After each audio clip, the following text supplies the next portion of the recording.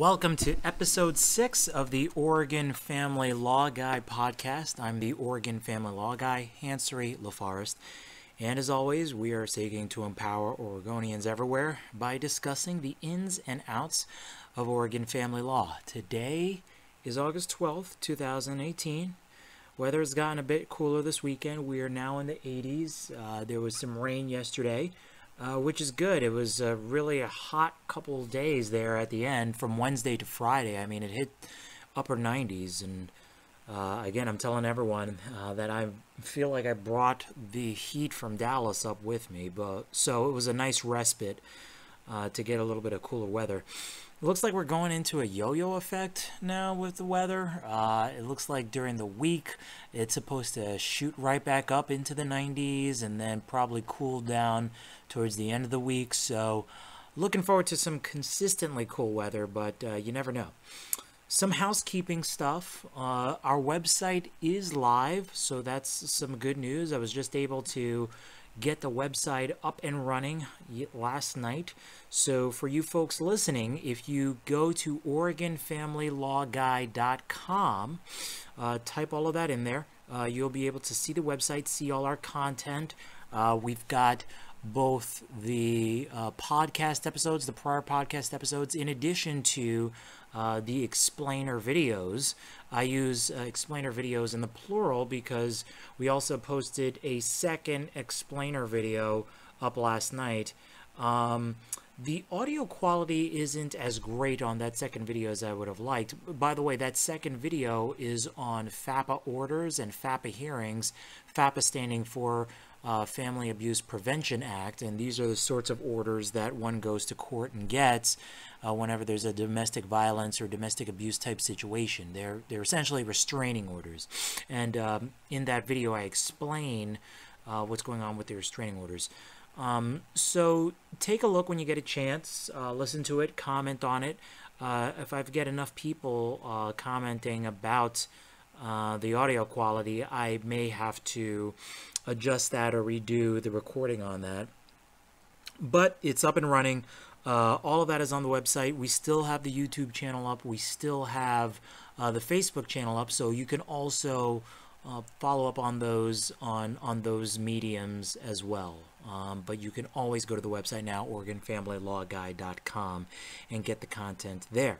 Today we are talking about paternity disputes, and specifically we're talking about the process for bringing up a paternity suit, how a mother, child, or the government can pursue a declaration of paternity, and whether or not someone can contest paternity. The reason why I decided to go with this topic is because I saw a question the other day from an individual asking, felt kind of bad for this individual, but, looks like they were in an intimate relationship with another person. That person ended up getting pregnant. Apparently, this individual's finances are not in a state where, they could really afford a child, and the question was whether or not they can compel someone to get an abortion. The answer to that is no, by the way. I'll tell you that up front. I don't think I'm ruining the surprise ending here by telling you can't do that, but I'm going to get into why you can't do that and just the process in general and some of the things that one can do depending on which side you fall on. First of all, let's talk about why this is a big deal. This should be obvious, but obviously children are a big deal. Children have lots of different consequences, not just socially, financially, but we're also talking legally. We're talking about obligations on a parent to provide child support. We're talking about child custody obligations, obligations for that one parent or for both parents sometimes that have the children, to have a say in that children's upbringing, to have a say in that child's life, to have a say in where that child goes to school, where that child chooses to worship, if the child and the parents are so inclined religiously. But there are those sorts of obligations. There's inheritance consequences for specifically if there's a declaration of paternity. So we're talking about where, if someone passes away, where the property goes to under intestacy laws, which, there's a topic for, another day and, quite frankly, another podcast. Social Security consequences, tax consequences, tax credits. These are all things that whenever there is a declaration of paternity or someone is recognized as the father or mother of a child, these are all things that come into play. So the way our law is structured here in this country and in the state of Oregon, there's a tremendous amount of consequences and a tremendous amount of responsibility that the law imputes whenever there's a declaration of paternity or someone is adjudicated to be a father. The reason why I phrase it like this is because there is a difference between being the father or mother of someone biologically versus someone being the legal father or the legal dad. And, you may be asking me, well, what's the difference between a biological dad and a legal dad? Well, here's the difference. You can have someone actually be the biological father of a child, okay? But the court decides for one reason or another reason to recognize someone else as the legal father. It could be for a wide variety of different reasons, and it could come up in a wide variety of different circumstances. For example, let's say you have the unfortunate situation where someone is listed as birth dad on the birth certificate. That person assumes that they're the birth dad all throughout the child's life, and for whatever reason they find out later on that they are not in fact birth dad, but someone else is actually birth dad. It's a pretty unfortunate circumstance, but a lot of times, and you'll see in a lot of cases, not just here in the state of Oregon, but elsewhere, if that ever goes to court or, that person decides to challenge that, a lot of times the court can turn around and declare someone the legal father of that child, even though they're not the biological father. To some, it may seem unfair, but there's a reason why the court would be interested in doing that. It's the idea of stability for a child. If a child grows up his or her entire life believing that someone is their father and also receiving support from that individual, the courts and the laws sometimes find it unfair to change that support mechanism. The court will say, like, well, for all intents and purposes, you are the father of that child in a legal sense. It's the same concept as adoption, right? Like, when you have an adoption proceeding and someone decides to take on a child, well, that's a legal proceeding. That's the court bestowing on a person the legal title of a parent of a child. That doesn't deal with biology, but it's much along the same lines. It's the same concept of the court bestowing a title upon a particular party, particular father or mother or what have you, as being the legal representative and the legal person in charge of that particular child. So that's a key distinction that you want to keep in mind. There are plenty of instances in which you could conceivably have a biological father, but the legal father would be someone that's completely different. So what is the process? Well, let's say that you have a situation where a mother wants to, for whatever reason, have a declaration that a particular individual is the father or a particular individual is the parent of a child. What they're going to do is they're going to, bring up a paternity suit, which is called a filiation proceeding in the state of Oregon. Okay. Now, who can, basically bring these particular sorts of proceedings? Well, obviously, the mother of a child can bring that proceeding, or a pregnant mom if the child is still hasn't been born just yet. The child can also bring that proceeding through a guardian or guardian ad litem. That's basically a phrase for a guardian designated by the court to represent the interests of the child.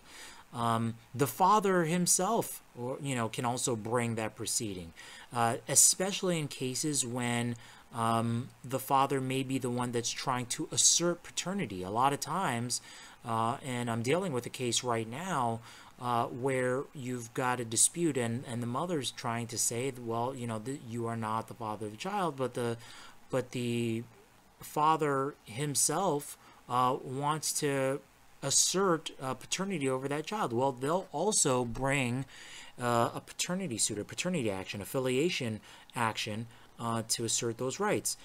And finally, you can also have the government. The state government can also bring that sort of proceeding. Usually, it's done through the Child Support Administrator of the Department of Justice. So, if there's ever a situation where they want to assert child support and one person is maybe contesting that, or there's never been a declaration of paternity, there's no one that's listed on the birth certificate, the DOJ will oftentimes bring the suit itself. What's the sort of evidence that they're going to look to in these sort of proceedings? Well, a paternity test is the most important piece of evidence that you're going to have in any filiation proceeding, because a paternity test, when done right, when put in front of a court, creates a presumption of paternity when positive. It also works the other way. A paternity test can also create a presumption of non-paternity when it's negative, when it shows that the person who was tested is not the father of a child. So that's some of the, really in modern times, going to be the most persuasive evidence in these sorts of cases. You can also have a situation where you don't do a paternity test, where you just do it on affidavits.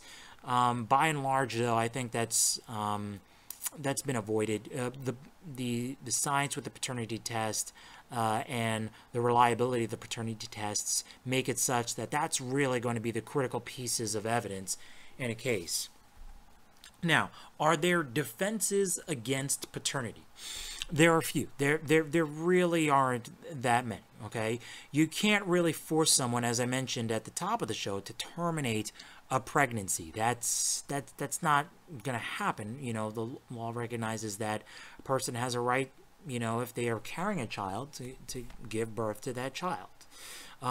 You also can't rely on, as a defense, that the other person maybe tricked you into thinking that they were using contraception to not get pregnant, and then they ended up not using the contraception. So I've seen cases where they're just like, well, what if the mom or something like that said that they were going to be using birth control, and they were using an IUD, and they didn't in fact use that, and now we have a situation where there's a child.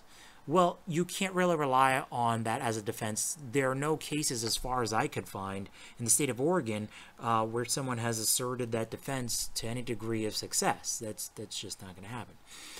Now, if the disputed father, wants to avoid paternity and the mother agrees, what can they do? Can they sign some sort of contract? They could, technically they could enter into some sort of agreement where if both of the parties here just want to say, for whatever reason, hey, father does, is not going to be the legal father of a child, and in no way will mother attempt to assert the paternity or assert paternity on the father. They could try to get that signed and present it to court, but it's up to the court to decide whether or not to accept that. And here's the reason why. A contract that's made between a mother and a father, especially when you have a child that's not born of a marriage or anything like that, if there's no judicial scrutiny of that, and no court approval, that's not going to preclude a later party from then trying to assert paternity. So in other words, you can have this contract, but if someone decides, like let's say the mother decides, hey, I changed my mind, for child support reasons or for other reasons, I want a declaration of paternity on this particular person, or maybe the guardian of the child decides that they want to go ahead and do that for the benefit of a child, a court may be free to revisit that. There's a case out there for you folks that are listening called Fox v. Hohenschelt. I know I butchered that. I apologize, but it's H as in Harry, O as in Oscar, H as in Harry, E as in Eric, N as in Nicholas, S as in Sam, H as in Harry, E as in Eric, L as in Larry, T as in Tom.